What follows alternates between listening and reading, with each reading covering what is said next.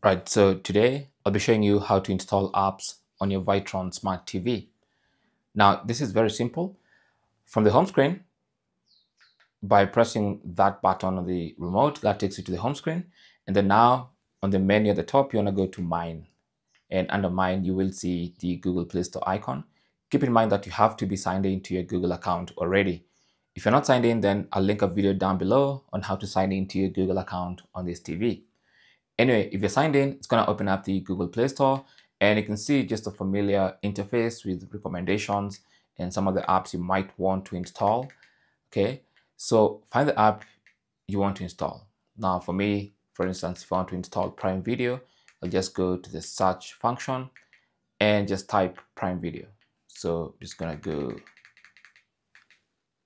And as you're typing, you may or may not see the search results. So if you see, you can just hit the search button and you can see Prime Video has been detected already. And all I have to do now is click on install.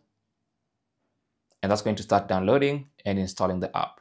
Now, like I said, keep in mind that you have to be connected to you have to be signed into your Google account and your TV has to be connected to Wi-Fi for this to work.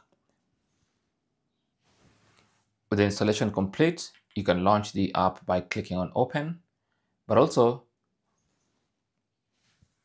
in future, from the home screen, if you just press on that home button, you should be able to access your downloaded apps by going to Mine and you can see your apps here. So just go to My Apps, select that, and you'll find all your installed apps.